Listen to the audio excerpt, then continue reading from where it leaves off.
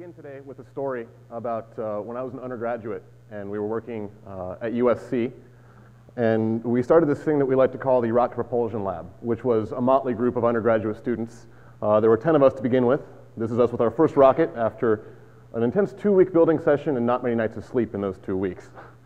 The Rocket Lab was really inspirational to a lot of us. It provided an outlet that was unique among university groups in that we got to actually build things and fly them and enjoy kind of the practical aspects of engineering. This was our very first rocket that we built. We've flown it successfully 3 times actually and gotten it back all 3, which is unique for university rocket teams, by the way. They tend to not work the first time. But what's also unique about Rocket Lab is that by my senior year, the group had grown to about 40 students. There's not 40 in this picture, but there were 40. These were the only ones who cared enough to come to the group picture at the end of the year. So Rocket Lab was very interesting because it shows that there is some draw to science and engineering in, I think, pretty much every student who comes to university. What is it about rockets that pulls you in enough that it makes you want to forgo everything and do this as your one social obligation? The lab is actually still going strong, even though I've left USC and the original founders have left USC. 3 years later, this is their group picture they just took a few months ago with their rocket Traveler. They're going to try and launch to space next month. Wow. So Rocket Lab is a great example of kind of the interesting part of rocketry. I mean, for some reason, people decided not to go to fraternities, decided not to go to sororities, decided not to do their homework in some cases, and instead got together and flew these rockets that go supersonic speeds, that go into the stratosphere, that are really quite spectacular. And the Board of Trustees really liked this because it brings in more students and actually grew the astronautical engineering department from a very 7 students in the beginning to over 50 today. And the lab is still going strong, and the real question that bugs me still is why? Why are rockets so interesting? It's kind of a human interest question, and I don't have my PhD yet, so I figured we should ask a real PhD. This is Dr. Franklin Cosden, roasting a weenie over a hot rocket motor test stand after a firing. Frank got his PhD from MIT in '68. He got his master's degree from Princeton in '62, despite his clothing choices. And the way that he put it to me in one conversation was, I like working on rockets because when they work, they're cool, and when they don't, they're really cool. And I think it's this really cool dichotomy that really drags me through the hobby and kind of got me interested in it. When I was 7 years old, was the first time I got into rockets. Well, 7-ish, according to my biography. This is a picture of me in 6th grade with my science project rocket that I flew. And I had done planes, I had done cars, I had done trains, but nothing really drew me in like when I went to that science camp and we set up our first Estes rocket on the launch pad and flew it. That was the coolest thing I'd ever seen. I knew right then that was what I wanted to do for the rest of my life. And luckily, my parents supported me in this endeavor because in California, everything is very dry, and you have to drive like 3 hours to get to the desert to fly your rockets. And so my parents were willing to put up with that, get up early hours on the weekends and take me out and encourage my development in the hobby. And even though I didn't hit my growth spurt, the rockets kept getting bigger and bigger until eventually I decided, you know, maybe I actually do want to do this in real life when I grow up. And that leads us right back to USC, where I chose to go and study astronautical engineering and try and become a real rocket scientist. So we were somewhere in about here. And this is the end of senior year at USC. That's me on the end right there, along with our lab friends and everyone who put this rocket together. And it was about this time that everyone's trying to decide where they wanted to go, what they wanted to do with their lives. This is the end of the bachelor's degree, the end of 4 years of hard study, and in our case, hard work building rockets. A lot of people went to a company called SpaceX in California, where they're building the next generation of launch vehicles to power Americans into space. A couple people went to Raytheon to work on missiles. One person went to Virgin Galactic to work on taking tourists up. And a couple people went to Blue Origin, which is a company owned by Jeff Bezos from Amazon.com. And so I was sitting there with all these really, really smart people who were going off into the world to do very, very important things. And I said to myself, well, what should I do? How can I contribute to the future of aerospace and the future of humanity, really? Because aerospace is the way that we're going to save our planet one day when an asteroid comes to us. And so I looked at all these companies, and I interned at SpaceX for a while and said, okay, I could get used to this, but I took the coward's route out and applied to grad school instead. And I ended up going to Purdue for my master's degree, kind of on a whim, at the recommendation of one of my professors. He said, you should go to Purdue, you'll have a good time there. So I said, sure, why not? And I'm a native Californian, but I packed up all my stuff in Los Angeles and drove out to the cornfields of West Lafayette, Indiana, which is pretty much halfway between Chicago and Indianapolis, so in the middle of nothing. And it's a great place to fly and test rockets. This is the lab complex that I work at today. It's called the Maurice J. Zucrow Laboratories, named for the first PhD student that Purdue graduated, named Maurice Zucrow, in the 30s. Dr. Zucrow set up the lab originally at the airport next to the campus. All was going really fine until he blew the roof off the building. I said, why don't you go out there into that open field where there's nothing to hit that's of value except for the corn and I guess the graduate students, but they don't really count. And so this is a facility that we set up. It's one of the most capable university facilities in the world. We have several test cells that can fire up to, in this case down here, 10,000 pounds of thrust. So it's designed for full-scale testing on a university scale. And we can do things like hypersonics research. We have an air system that can supply 2,200 psi, pounds per square inch of air pressure for very, very long-run hypersonic testing as well. So it's a great place to be because not only do we have these excellent facilities, but we're also surrounded by this community of engineers who are really, really into rockets and rocket propulsion specifically. There's about 70 students that work out at the Zucrow Labs complex. It's 60 acres, so it's more than one student per acre, which is, I guess, high concentration from the Midwest, or so they say. So I guess let's bring it back and talk a little about the research that's happening right now at Zucrow, or at least that some of my friends are doing. This is Steve Shark over here. His last name is Shark. His first name is Steve. His mom's name is Patty. We had t-shirts made for our volleyball team. And Steve is working on this molecule called aluminum hydride, or alane.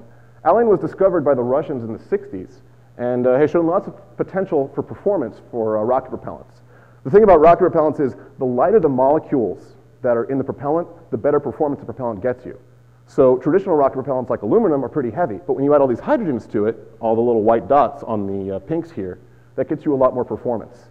The problem with alane is that it's also what we call pyrophoric, which means that when it touches air, when it touches oxygen, it immediately combusts into flame, which is kind of a problem if you want to store your rocket for a while.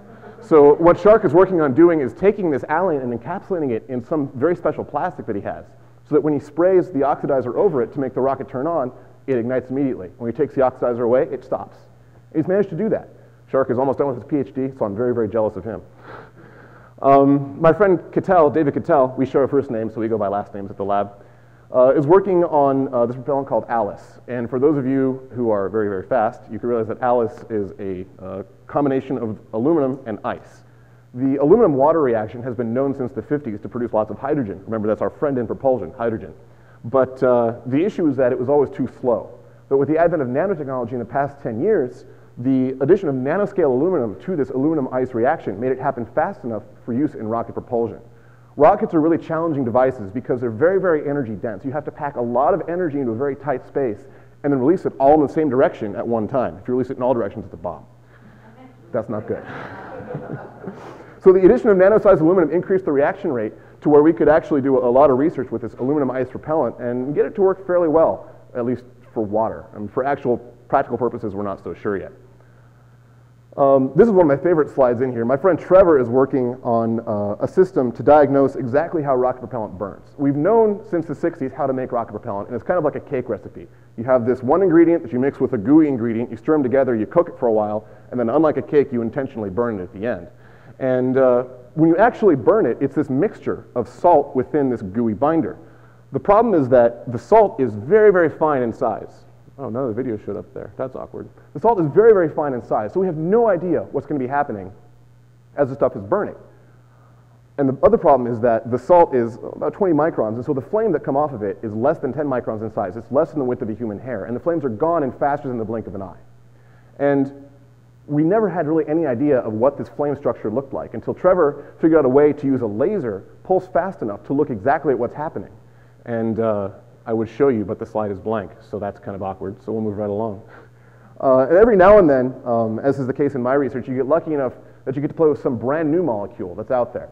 Propulsion is very unique because there's a very, very small set of ingredients that you can work with. Some of them burn really well, but they burn way too fast. Others of them don't burn fast enough, and you can't use them for propellants at all.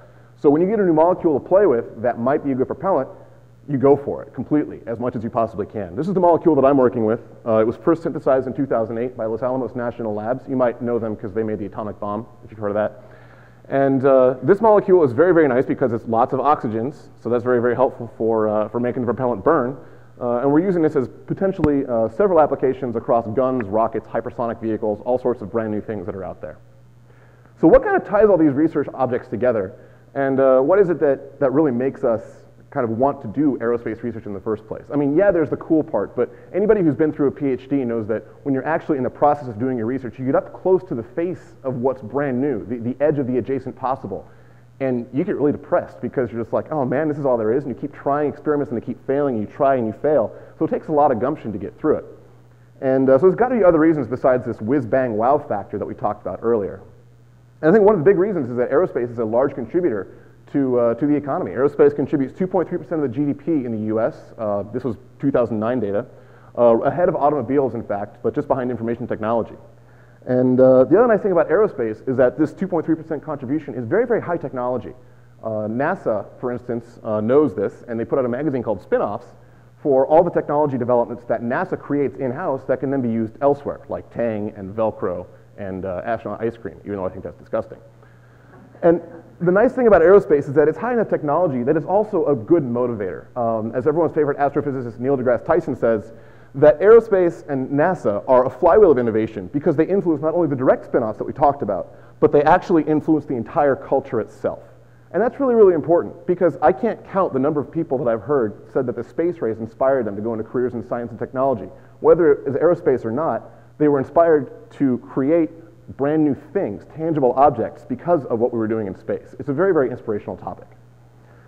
So with all this, excitement and everything, there's a lot of technological challenge involved too, but we actually have a problem in aerospace today. And to illustrate that, I'd like to take this example here. This is the launch of an Atlas V carrying a payload called Curiosity. It went to Mars. I don't know if you guys heard about that, but it was this robot rocket-powered sky crane, right, that lowered a Hummer onto the surface of another planet. So that's kind of cool. Curiosity launched on top of this Atlas V rocket, which is obviously version 5 in a long line of Atlas launch vehicles. This is one of the very first Atlases that launched from Cape Kennedy back in 1963.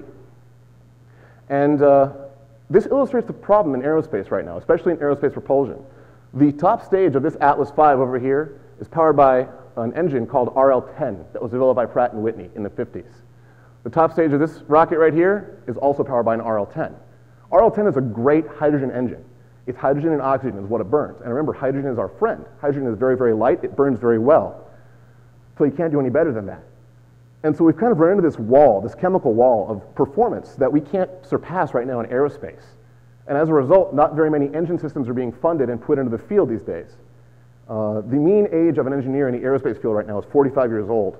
And as a result of that, most of those people, actually I think like 97% of those people, have not worked on an engine that's in the field today. We're all relying on 50s technology because it works really well. We're into these chemical boundaries of what's possible.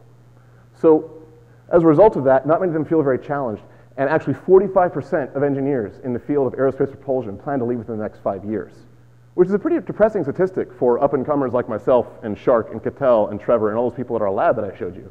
Because we want to be challenged. We want to contribute to society somehow using this stuff that we love so much, that we're so passionate about. That's not just cool, that's way cool. So what are we supposed to do about this? We know that people are into the aerospace industry because of the technical challenge, because of the high impact that it has, and because of the visceral interest that we talked about before. So what can we do to keep ourselves challenged, to keep our interest going through this entire process? I mean, yes, there's research right now going on in high-pressure hydrocarbon engines for boost that are going to perform as well as hydrogen engines, but have a lot denser systems, which is very useful for first-stage engines.